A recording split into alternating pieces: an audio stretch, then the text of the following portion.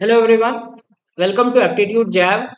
This set from CAT 2023, slot 1 DILR says that the schematic diagram below shows 12 rectangular houses in a housing complex. House numbers are mentioned in the rectangles representing the houses. The houses are located in 6 columns, column A through column F, and 2 row 1 and row 2. The houses are divided into two blocks, block XX and block YY. The diagram also shows two roads, one passing in front of the houses in row 2 and another between the two blocks. So these are six columns A, B, C, D, E, F, and there are two rows, row 1 and row 2. So these are the numbers A1, A2, B1, B2. And there are two blocks, XX consists of ABC and YY consists of D, E, and F. And there are two roads, one in between these and another road here. Some of the houses are occupied, the remaining ones are vacant, and they are the only ones available for sale. So, vacant ones are available for sale. The road adjacency value of a house is the number of its sides adjacent to a road. For example, the road adjacency value of C2. So, we have C2 over here, and it has one road here and another road here. So, it has a adjacency value of 2.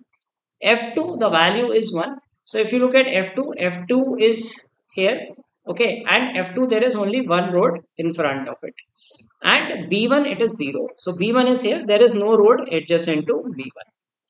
The neighbor count. So there are two terms. One is road adjacency and neighbor count. Neighbor count is the number of sites that a house adjacent to occupied houses in the same block.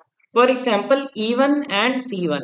So E1 can have a maximum neighbor count of 1, 2, 3. So E1 can have maximum 3 neighbors. Only neighbor count will happen only if there is someone living in that. And C1 can have a neighbor count of 2. So B1 and C2 can be its neighbors.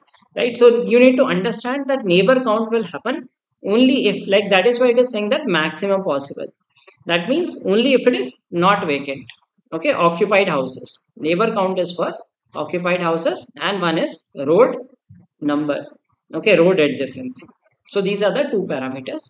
And then we are given that the base price of a vacant house is 10 lakhs, and if the house does not have a parking space, and rupees 12 lakhs if it does. So if it is no non-parking, it will have 10 lakhs. If it is with parking, that will have 12 lakhs. And then we have quoted price of a vacant house is calculated as base price. This is the base price.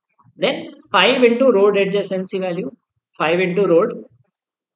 So road can be 0, 1 or 2. Plus then you have 3 into neighbor count. So 3 into neighbors. So if you have like one neighbor occupied, that will be 3 lakhs. Two neighbors occupied, three neighbors occupied. So no neighbor thing is occupied house, right? So if it is vacant, you will not count that as a neighbor. So that is the condition given to us. We are given some more statements, and we shall use these statements to find the houses that are vacant. So it says the maximum quoted price of a house in block XX is 24 lakhs. So max 24 lakh. And minimum quoted price of a house in the block YY is 15 lakh. So minimum 15 lakh is the quoted price. Now quoted price will happen only for a vacant house. If it is occupied, we will not be counting the price. Row 1 has two occupied houses, one in each block. So that means two are occupied, one out of these three and one out of the other three. Okay, then it is given that, so 2 occupied means 4 vacant. Okay, both houses in column E are vacant, so these are vacant houses, right? Each of column D and column F has at least one occupied house. So one of these will have occupied and one will be vacant, and here also one will be occupied and one will be vacant. Okay, so that is given to us. There is only one house with parking space in block YY. So in block YY only one parking is available. So based on it, we have to answer these questions. Okay, so what we will have to do is we will have to find this 24 lakh and 15 lakh and find out which house can it be. So let's start with this 24 lakh. So we know that the base price is 10 or 12, and we need to make 14 or 12 more, okay, to make it 24. Now how can we make 14? 14 can be made by 5 plus 333, that can be 24. Like 14 can be made like this. 12 can be made by 3 plus 3 plus 3 plus 3. Okay, that is the only way we can make 12. Now neighbor count can be how much? So let us say if a house is in center, it can have 1 2 3 neighbors only, max 3. Neighbor count can be maximum 3. So we cannot have this as a possibility. So it means we should have a house with 10 lakh as the base price, that means no parking, okay, and 14 lakhs in the form of one road and three neighbors. Okay, now three neighbors will happen, only these central people will have three neighbors, because let us say if you take B1 has three neighbors, B2 also has three neighbors. So if you take other ways, like if you take A2, A2 will have only one and two neighbors. Okay, similarly A1 will also have one and two neighbors. So only three neighbors can happen in column B and column E. Here we are concerned with this block X, so we will have the person in column B, and there should be three neighbors and road also. So that means the only possibility of the 24 lakh house is this. So this is 24 lakh house, it has no parking. Okay, no parking. Now it means there are three neighbors, so these are occupied houses, and this will be an occupied house. Okay, so these are occupied houses and there is no parking available, hence its price is 24 lakh. Now we are given that there are two occupied houses and one in each block. So this is the occupied house, that means these two houses are vacant houses. So V means a vacant house, okay, and O means an occupied house. Now next we need to find in column the second block, which are the occupied ones, which are the vacant ones. Okay.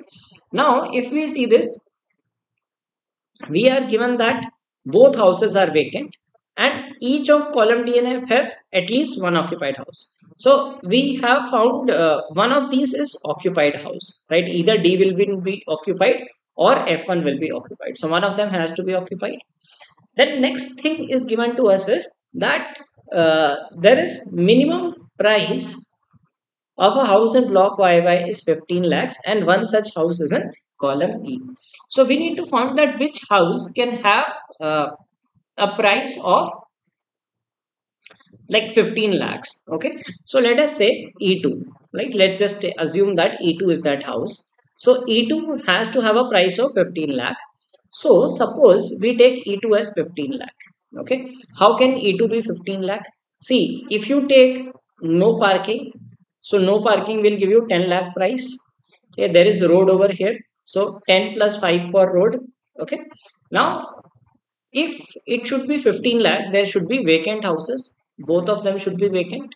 Okay, both of them should be vacant, and it is given that there is uh, row 1 has two occupied houses each in one block. Okay, so these one of these should be vacant, and there is one more given that each of column D and column F has at least one occupied house. So if we give it 15 lakh, if we give E2 as 15 lakh, base price is 10, 5 lakh for the road, so 15 lakh. So these have to be vacant, because if it has neighbors the price will increase. These are vacant. Column D and F have one occupied house. So these should be the occupied houses. Now this statement says that there are only two occupied. We are getting three occupied houses.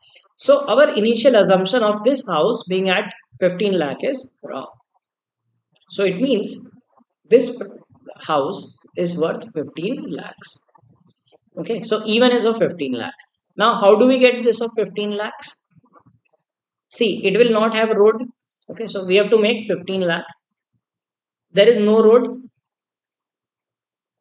so that means you cannot take 5 lakhs from anywhere. So it is only possible with 12 plus 3, right?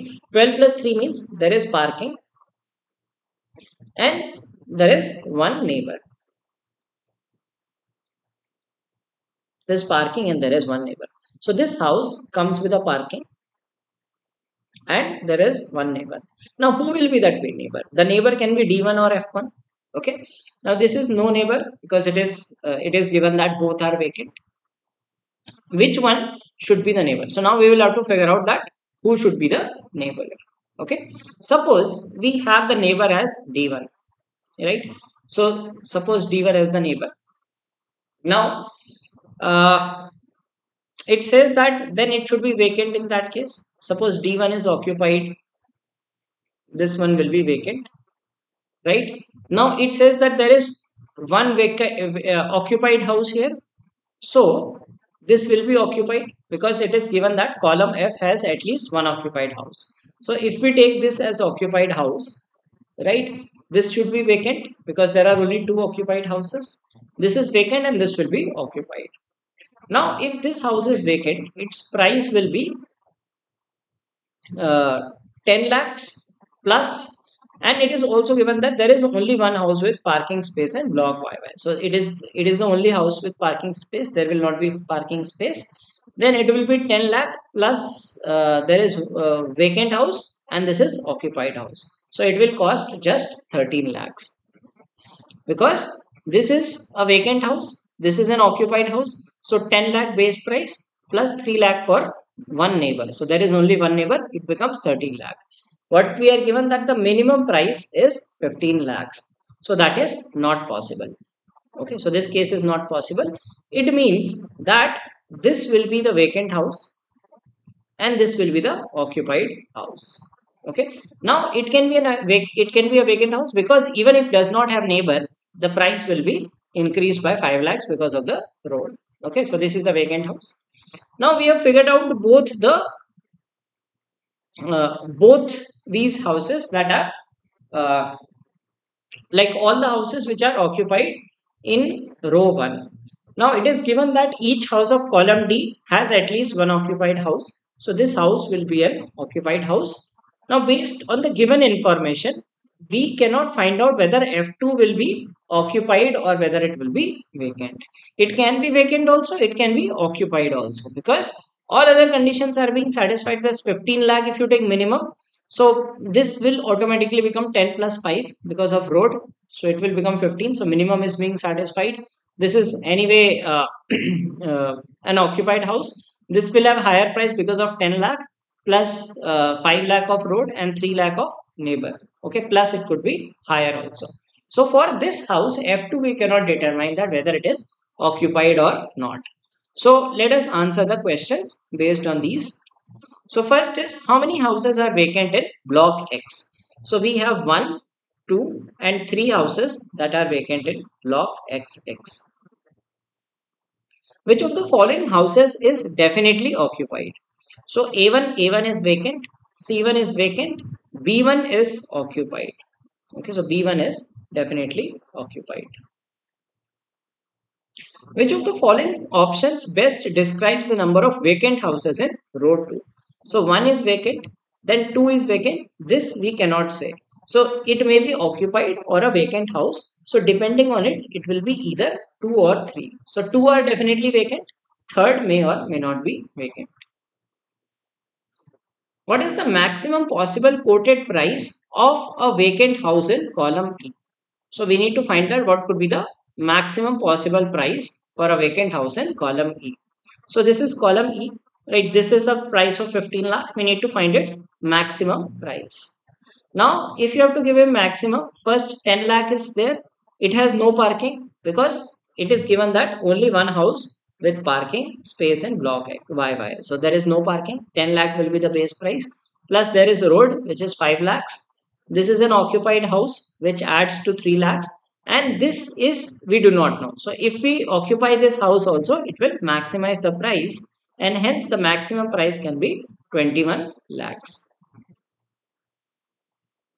Which house in block YY has parking space? So we know that this is the only house which has a parking space, which is house E1.